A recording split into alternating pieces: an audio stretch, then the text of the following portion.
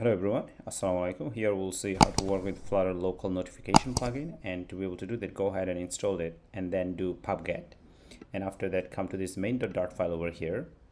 And at the very top, we are going to create an object of this Flutter local notification plugin. So this is our object. And make sure at the top you import the package. And this is our main function. Now we'll go ahead and create my app. Okay, well, let's go ahead and import material package. And now we need to go ahead and create my homepage. So this is our simple homepage, stateful class, and over here inside I have this box decoration and then scaffold, app bar, center, and inside it I have this elevated button. And if we run it, actually it'll look like this. Now we'll go ahead and create a new Dart file, and Dart file name is naughty.dart. You can call it anything you want. Here we'll create a class and we'll call it naughty. You can call it anything you want. And after that, we are going to create a method. The method name is initialize. Now what this method would do, it will first grab the notification plugin object. So we have to pass it down to it. And then we'll initialize our Android settings where we mention the icon as well as our iOS settings. And based on these two settings, we create a new settings object. And after that, we pass it to the local notification plugin, which is over here. Okay, now this initialize method is coming from notification plugin object.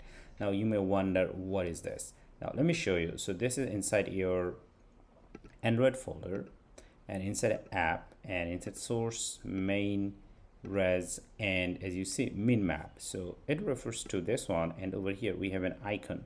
So this is the icon that we are referring. If you don't refer to the right folder, you will have error. So it could be any folder you want, but it should be inside this. Okay, so over here we need to call this method from our UI so that our initialize methods get called. To be able to do that, we need to come to our home page over here, and inside this init state method here we'll call naughty.initialize.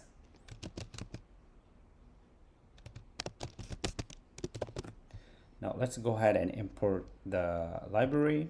And after that, we need to grab this object over here because this is the one that we want to send,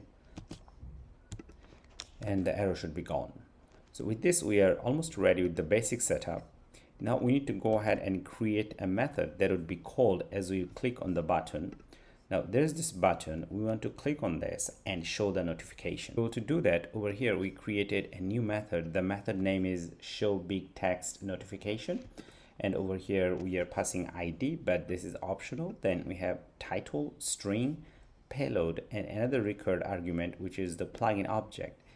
Okay, and based on that, over here actually we created Android platform specific items, which is, it requires the channel name, channel ID, channel name, whether you want to play the sound or not, and where if you want to play a customized sound, then in this case what sound you are going to use, and the other settings. Okay, for now we are going to comment it out, and after that, based on this object, we are going to create a new object, but we need to pass it to the notification details function, and at the same time we are passing iOS settings. And once that is done, we call this FLN, the notification plugin object, the one that we send over here, and that has a method which is called show. Now over here we are actually passing title, body, and the object that we created.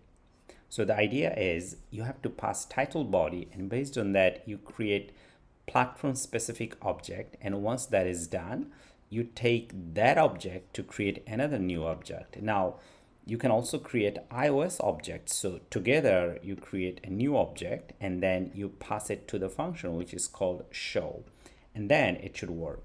So with this we are almost ready. So over here we'll come inside this. Now over here we have this elevated button, and from this elevated button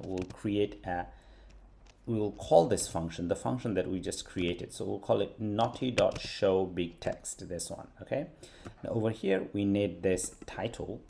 Okay, now over here we need to pass this object, the object that we created at the top. Let's grab this and send it over here. Okay, now before we go ahead and restart our app, I would suggest you one thing. So make sure in your Android manifest.xml over here, have your channel name as well as this notification click. So this one and this one should be very important.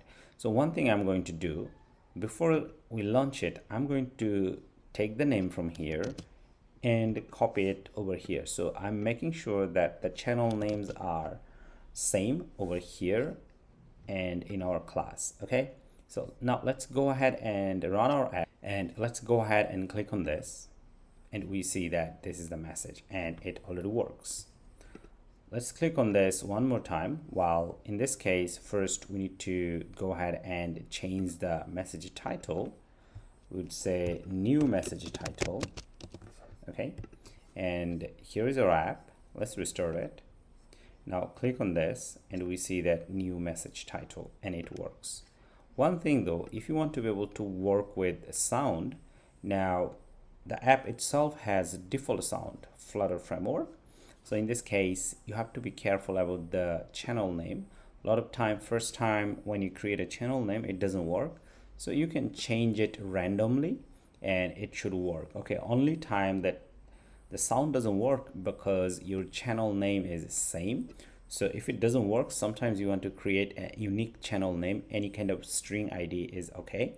And if you want to work with your default, if you don't want to work with the default sound and you want to have your own sound, then go ahead and have this option over here. And inside this method, you should have your you should have your sound name. So this is our sound name.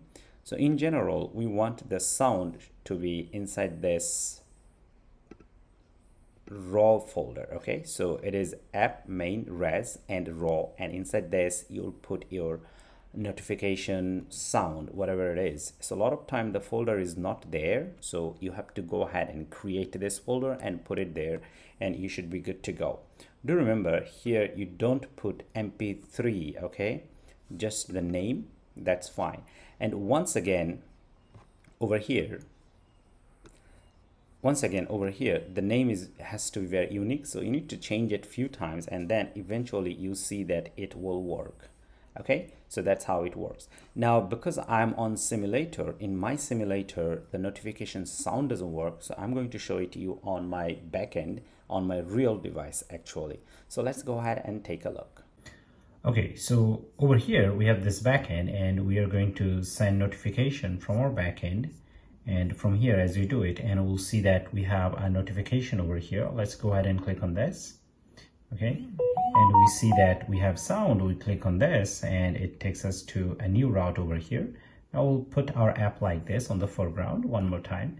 Let's go ahead and click on this and we'll send a notification, and we see that it popped up, and we click on this, it takes us to a new route. So that's how your notification and sound works together. Thank you.